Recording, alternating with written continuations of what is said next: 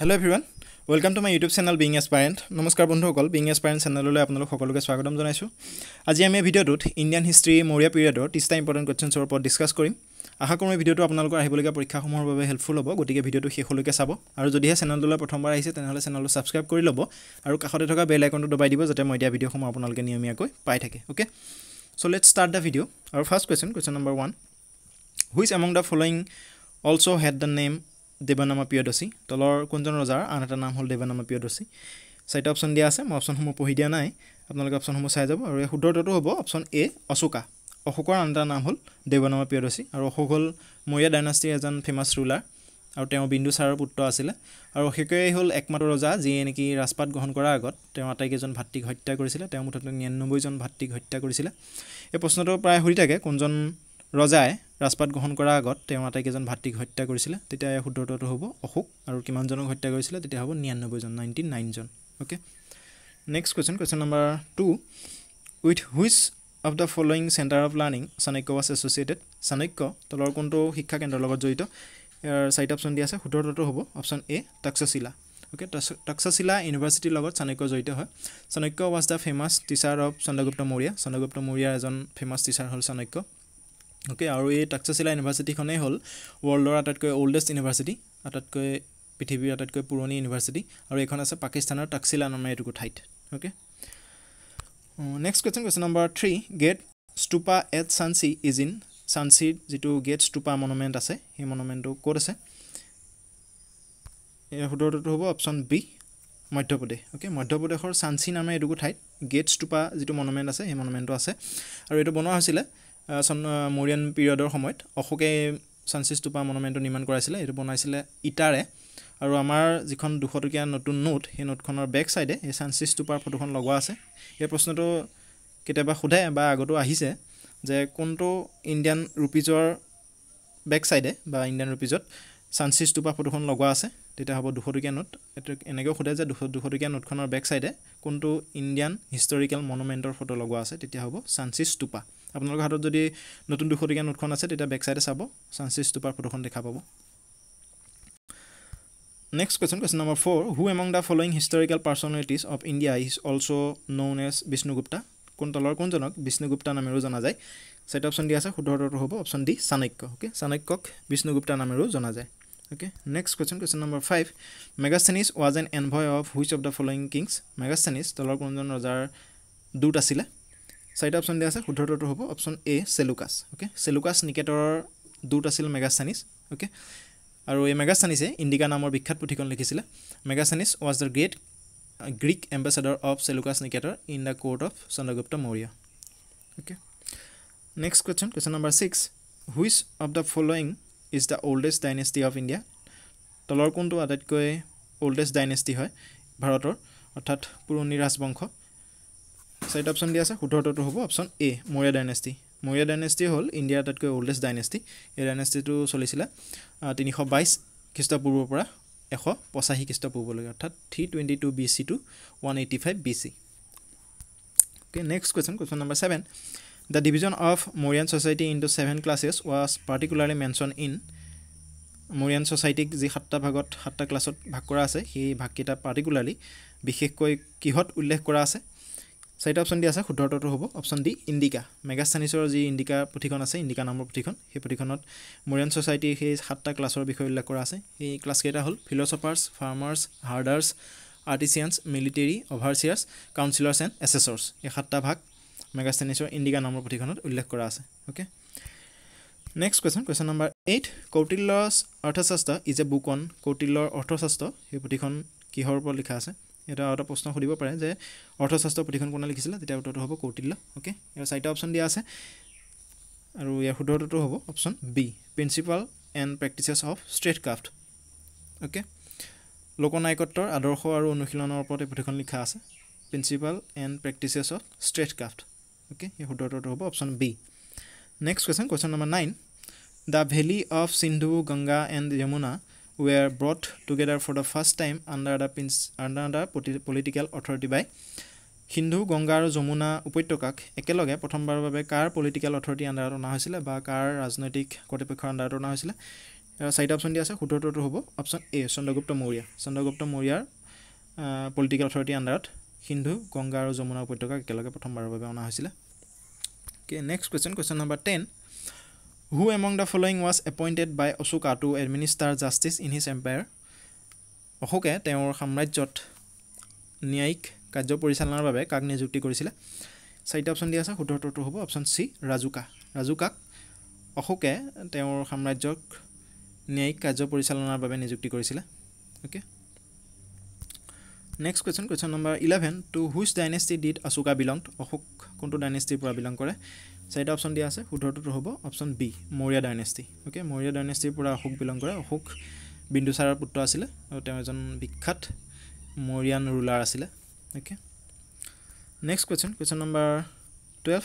A Buddhist council during the reign of Ashoka was held in অশোকৰ ৰাজত্বৰ সময়ত এখন বুদ্ধিষ্ট কাউন্সিল অনুষ্ঠিত হৈছিল আৰু সেই কাউন্সিলখন ক'ত অনুষ্ঠিত হৈছিল চাৰিটা অপশ্যন দিয়া আছে শুদ্ধটো হ'ব অপশ্যন বি পাটলিপুত্ৰত অশোকৰ ৰাজত্বৰ সময়ত থাৰ্ড বুদ্ধিষ্ট কাউন্সিল অনুষ্ঠিত হৈছিল in the year in 250 BC 250 খ্ৰীষ্টপূৰ্বত okay আৰু ইয়াৰ চেয়াৰমেন আছিল মোগালীপুত্ৰ টিছা ওকে আৰু ফাৰ্ষ্ট বুদ্ধিষ্ট কাউন্সিল অনুষ্ঠিত হৈছিল ৰাজগৃহত 383 BC সেকেন্ড বুদ্ধিষ্ট কাউন্সিল অনুষ্ঠিত হৈছিল বৈশালীত 383 BC আৰু ফোৰ্থ বুদ্ধিষ্ট কাউন্সিল অনুষ্ঠিত হৈছিল কাশ্মীৰত 98 AD ওকে 12 নম্বৰ প্ৰশ্নটো শুদ্ধটো হ'ব option B Pataliputra in 250 BC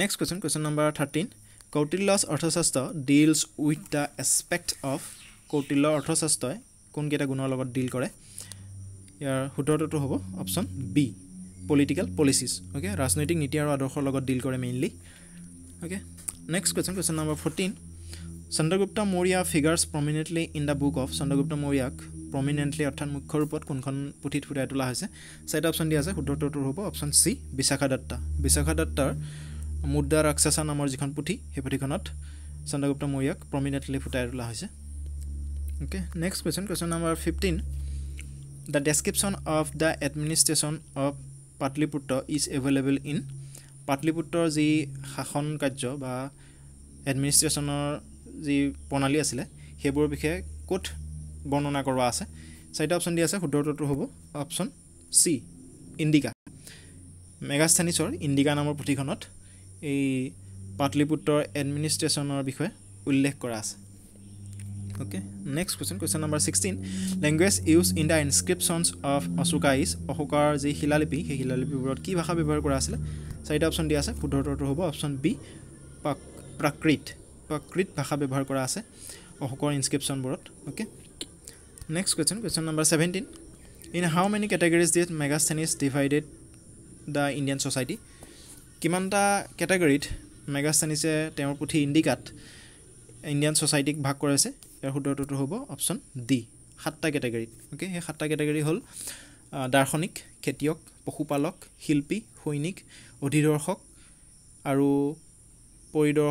পৰিষদৰ সদস্য আৰু নিৰ্ধাৰকৰ সদস্য তাৰ ইংৰাজীত হ'ল ফিলছফাৰ্ছ দাৰ্শনিক ফাৰ্মাৰ্ছ খেতিয়ক হাৰ্ডাৰ্ছ পশুপালক আৰ্টিচিয়ানছ শিল্পী মিলিটাৰী সৈনিক অভাৰচিয়াৰ্ছ অধিদৰ্শক কাউন্সিলৰ্ছ এণ্ড এছেছৰ্ছ অৰ্থাৎ পৰিষদৰ সদস্য আৰু নিৰ্ধাৰকসকল টোটেল সাতটা ভাগত ইণ্ডিয়ান সোসাইটিক ভাগ কৰিছে মেগাস্থেনিছৰ ইণ্ডিকা নামৰ পুথিখনত okay next question number 18 Which dynasty did rule over Magadha after Nanda dynasty Nanda dynasty পিছত মাগধাৰ ওপৰত কোন ৰাজবংশই শাসন চলাইছিল কোনটো ডাইনেষ্টিয়ে শাসন চলাইছিল চাৰিটা অপশ্যন দিয়া আছে শুদ্ধটো হ'ব option A Maurya ডাইনেষ্টিয়ে Nanda dynasty পিছত মাগধাৰ ওপৰত শাসন চলাইছিল okay next question number 19 the most famous educational center during the period of Mauryan age was Mauryan periodৰ সময়ত আটাইতকৈ ফেমাস এডুকেশনাল সেন্টাৰ কোনটো অৰ্থাৎ শিক্ষাৰ কেন্দ্ৰ কোনটো আছিল ইয়াৰ চাৰিটা অপশ্যন দিয়া আছে শুদ্ধটো হ'ব অপশ্যন সি তাকসিলাৰ যেটো শিক্ষা কেন্দ্ৰ আছে অৰ্থাৎ তাকসিলাত আছে তাকসাসিলা ইউনিভাৰ্সিটি হ'ল মৌৰ্যান পিৰিয়ডৰ আটাইতকৈ famous educational centre okay next question number 20 Who was the writer of মুদ্ৰা ৰাক্ষসা নামৰ পুথিখনৰ লেখক কোন ইয়াৰ চাৰিটা অপশ্যন দিয়া আছে শুদ্ধটো হ'ব অপশ্যন এ বিশাখা দত্ত হল মুদ্ৰা ৰাক্ষসা নামৰ পুথিখনৰ লেখক okay next question number 21 the last মৌৰ্যান empire ওয়াজ শেষৰজন মৌৰ্যান ৰজা কোন আছিল শাসক কোন আছিল ইয়াৰ শুদ্ধ উত্তৰটো হ'ব অপচন ডি বৃহদ্ৰথা হল শেষৰজন মৌৰ্যান empire okay next question number 22 by which name Chanakya known in his childhood চাণক্যক শৈশৱকালত কি নামেৰে জনা যায় চাৰিটা অপচন দিয়া আছে শুদ্ধ উত্তৰটো হ'ব অপচন সি বিষ্ণুগুপ্তা ওকে চাণক্যৰ লৰালি কালৰ নামটো হ'ল বিষ্ণুগুপ্তা okay next question number 24 in which of the following inscriptions the name of the Ashoka has been mentioned তলৰ কোনটো শিলালিপিত অশোকৰ নাম উল্লেখ কৰা আছে ইয়াৰ চাৰিটা অপচন দিয়া আছে শুদ্ধ উত্তৰটো হ'ব option D minor rock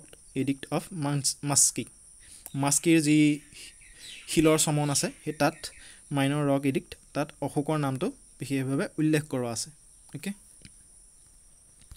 next question number 25 Kautilya was the prime minister of Kautilya car prime minister আছিল কাৰ প্ৰধানমন্ত্ৰী আছিল চাৰিটা অপচন দিয়া আছে শুদ্ধ উত্তৰটো হ'ব অপচন সি চন্দ্ৰগুপ্ত মৌৰ্যাৰ প্ৰাইম মিনিষ্টাৰ আছিল কৌটিল্য ওকে আৰু কৌটিল্যই অৰ্থশাস্ত্ৰ নামৰ পুথিখন লিখিছিলে ওকে নেক্সট কোৱেশ্চন নম্বৰ 26 হু কনষ্ট্ৰাক্টেড সাঞ্চি স্তূপা কোনে নিৰ্মাণ কৰাইছিলে চাৰিটা অপচন দিয়া আছে শুদ্ধ উত্তৰটো হ'ব অপচন ডি অশোকে সাঞ্চিত মধ্যপ্ৰদেশৰ সাঞ্চি নামৰ ঠাইত সাঞ্চি স্তূপা এই মনুমেণ্টটো নিৰ্মাণ কৰাইছিলে ওকে আৰু এইটো নিৰ্মাণ কৰা হৈছিলে ইটাৰে ওকে আমাৰ 200 টকীয়া নোটখনৰ বেক সাইডে এই সাঞ্চি স্তূপাৰ ফটোখন লগোৱা আছে okay question number 27 Which Indian king defeated Seleucus, the administrator of Sindh and Afghanistan, appointed by Alexander?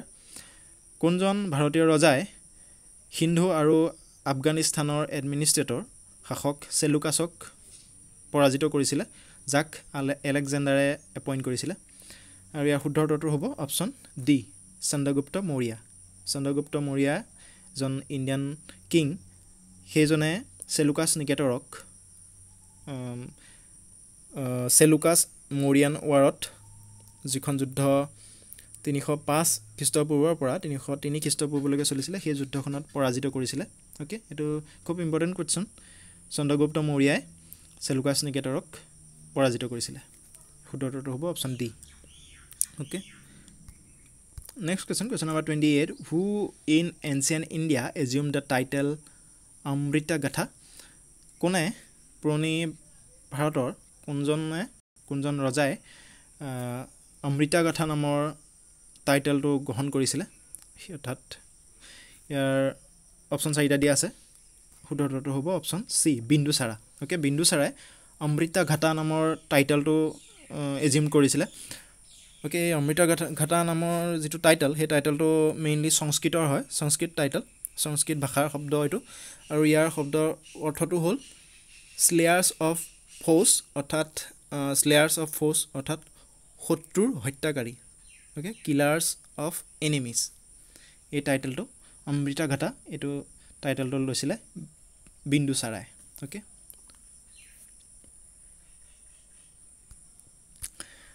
Next question number 29 who ডিচিফাৰ্ড the Brahmi inscription of Ashoka first time কোনে অশোকৰ যি ব্ৰাহ্মী ইনস্ক্ৰিপশ্যনবোৰ আছিলে শিলালিপিবোৰ আছিলে সেই শিলালিপিবোৰ অৰ্থ উদ্ধাৰ কৰিছিলে ওকে ইয়াৰ চাৰিটা অপচন দিয়া আছে শুদ্ধ উত্তৰটো হ'ব অপচন এ জেমছ প্ৰিন্সেপ নামৰ ব্যক্তিজনে যি অশোকৰ ব্ৰাহ্মী ইনস্ক্ৰিপশ্যনবোৰ আছিলে ব্ৰাহ্মী ভাষাত লিখা যি শিলালিপি আছিলে তাৰ অৰ্থ উদ্ধাৰ কৰিছিলে ইন 1837 চনত okay Next question number 30 and the last question of the video. Which rocked edict of Ashoka provides a description of the horror of Kalinga War? Okay. কোনটো শিলৰ চমনত কলিংগ যুদ্ধৰ আতংকৰ বিষয়ে বৰ্ণনা কৰা আছে চাৰিটা অপচন দিয়া আছে শুদ্ধ উত্তৰটো হ'ব অপচন এ 13th rock edict okay 13 number যিটো শিলৰ চমন সেইটোত কলিংগ যুদ্ধৰ যি আতংক সেই আতংকৰ বিষয়ে বৰ্ণনা কৰা আছে আৰু এই কলিংগ যুদ্ধ হৈছিল 261 খ্ৰীষ্টপূৰ্বত between মৌৰিয়ান empire and the state of Kalinga okay আজিলৈ ভিডিঅ'টো ইমানতে সামৰিছোঁ যদিহে ভিডিঅ'টো চাই আপোনালোকে ভাল পাইছে তেনেহ'লে লাইক কৰিব শ্বেয়াৰ কৰিব আৰু লগতে মোৰ চেনেলটো ছাবস্ক্ৰাইব কৰি দিব আৰু ভিডিঅ'টো শেষলৈকে চোৱাৰ বাবে সকলোকে ধন্যবাদ